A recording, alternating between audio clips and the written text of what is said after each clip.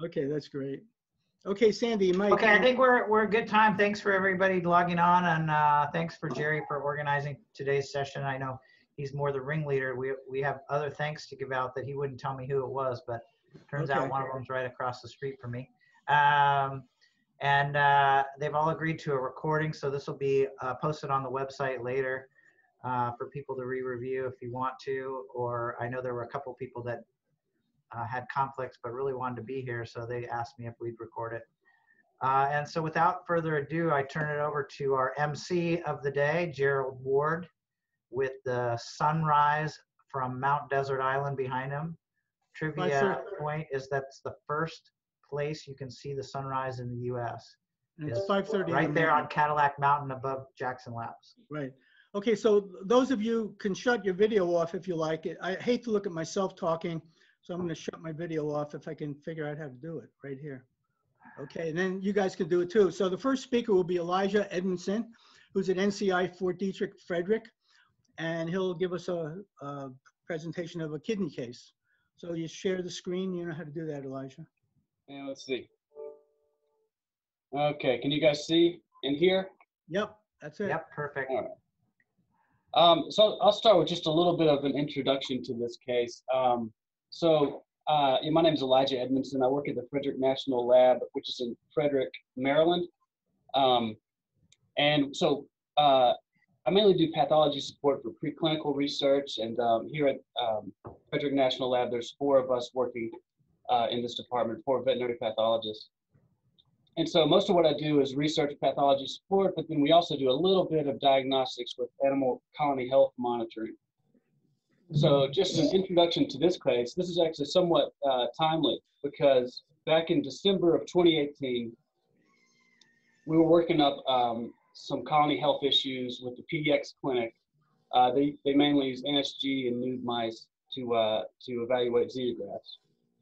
And so what we had found with these is that there was pyelonephritis cases that were originating from just a single human tumor model. And this human tumor model was coming directly out of the NIH clinics from the patient to the mice. And we found eventually, after looking at several things, that it was likely a Chromobacter xyloxidans, which we think was coming from the patient as an opportunistic infection and then infecting the NSG mice and causing this pyelonephritis. So that's something that we were working through in December. And then on Christmas Eve, and that's not, it's not an exaggeration, so it's Christmas Eve, last case of the day, I got a couple of cases from the same group. I wasn't sure what model, but I thought, all right, this will be quick. It's probably pyelonephritis, and I can get home for Christmas Eve. And this is what I got. So right away, I could tell that it's not pyelonephritis, although we do have some pyelonecrosis from this magnification. But you can see that there's a lot of loss of renal parenchyma and probably degeneration of tubules in the kidney, and there's this sort of bossulated surface to the renal capsule indicating, again, loss of parenchyma. So these were older NSG mice. I think they were around 300 days. And all of the mice that were getting sick were from the same model. So they all received the same xenograft implants. So as you look more closely, again, you can see the pyelonecrosis, you can feel, but the tubules are pretty diffusely degenerate. There's tubular necrosis, some regeneration. But as you look more closely at these tubules, oftentimes you will find, I'm trying to find a really good example of these. Are those viral inclusions you're passing by?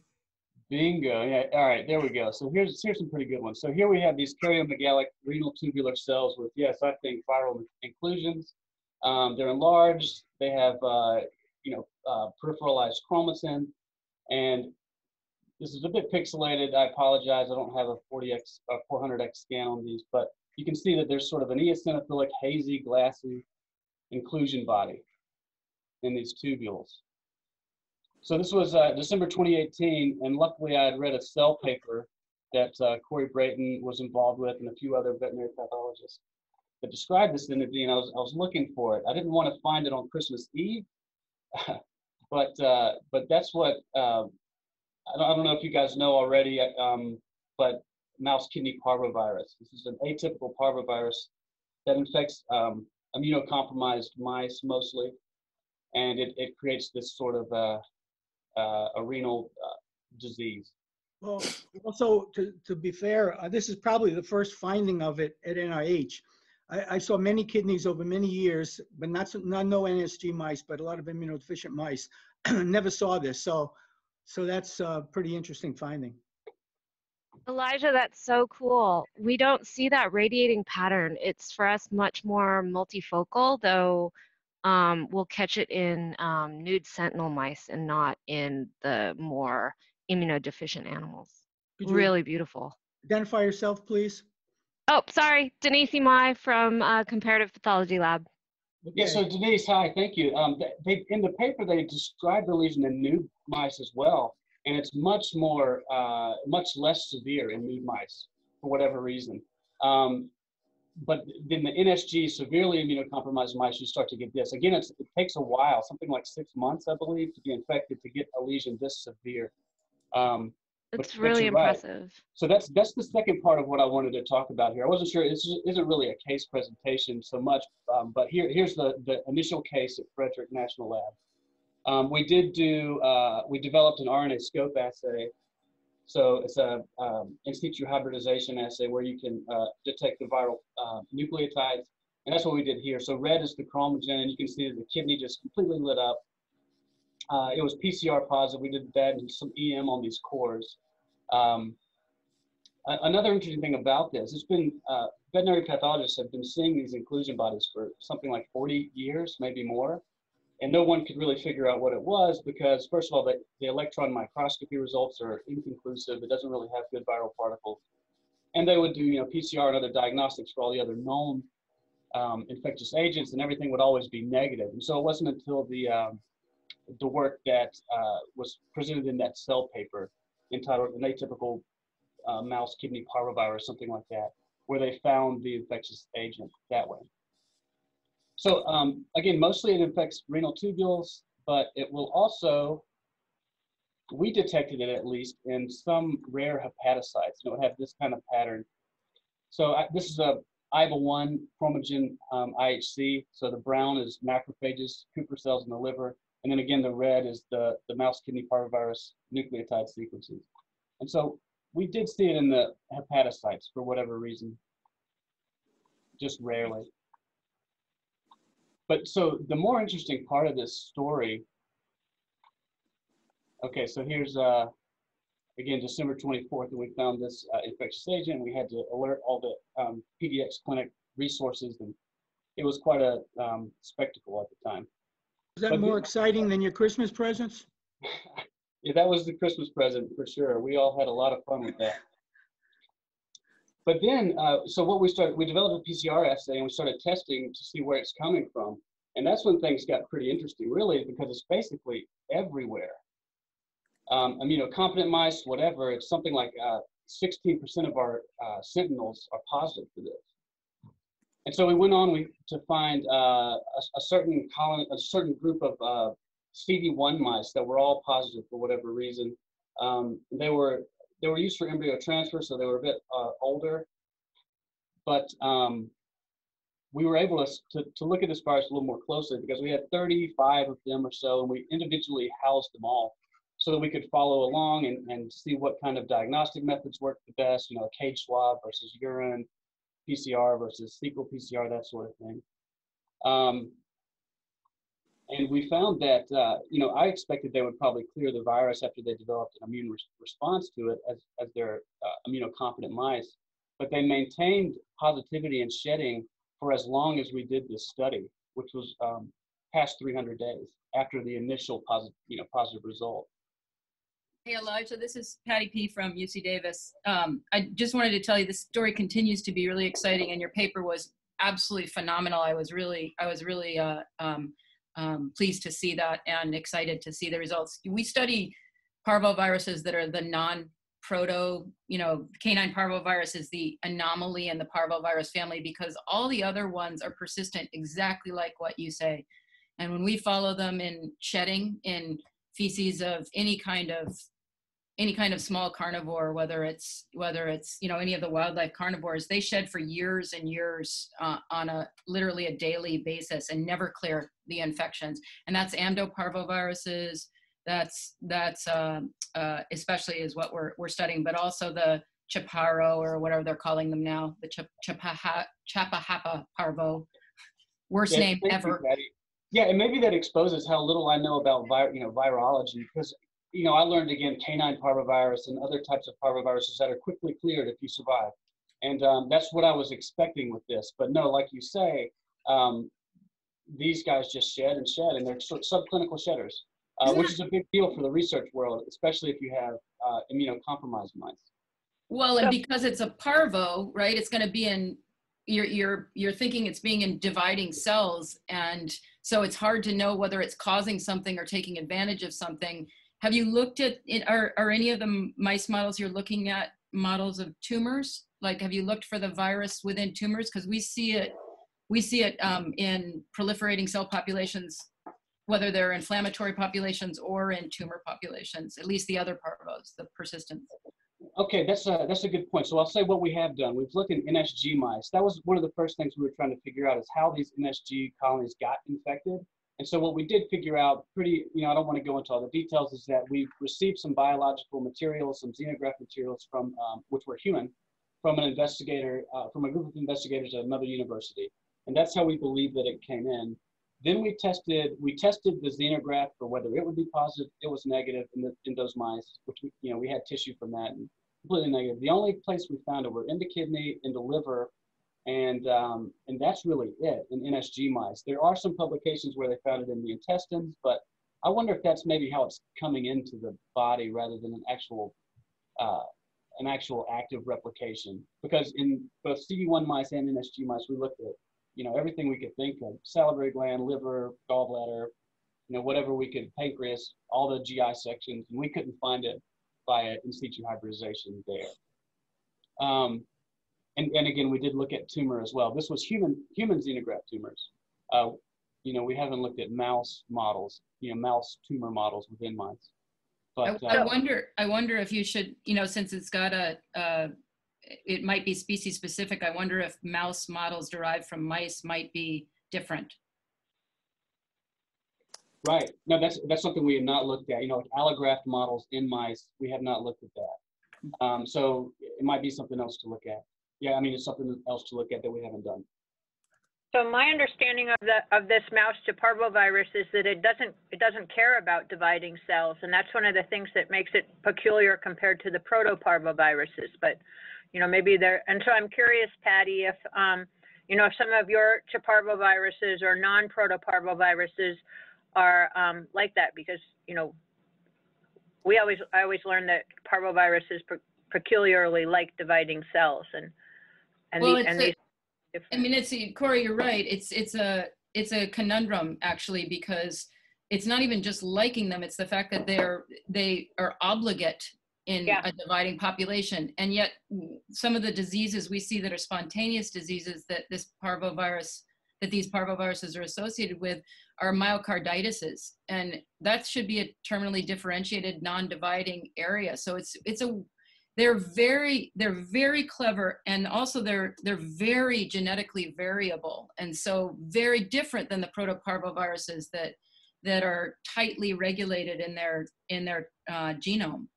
So lots of questions about them, and no particular association in humans with a disease state, and so not a whole lot of work on them. The mink amdos and of course this mouse one are the most beautiful work. Cool, thanks.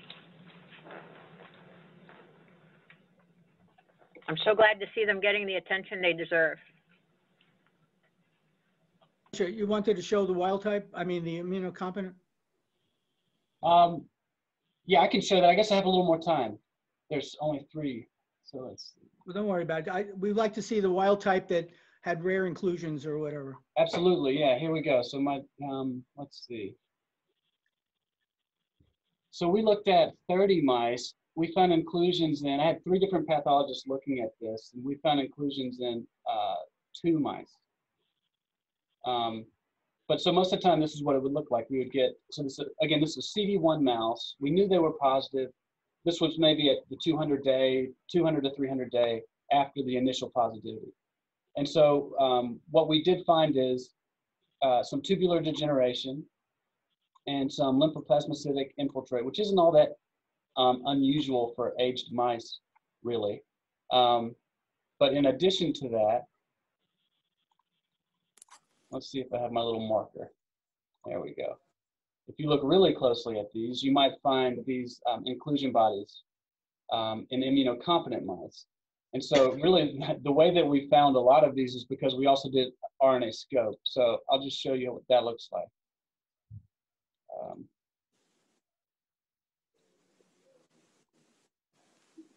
Because the inclusion bodies, tend to be positive for RNA scope.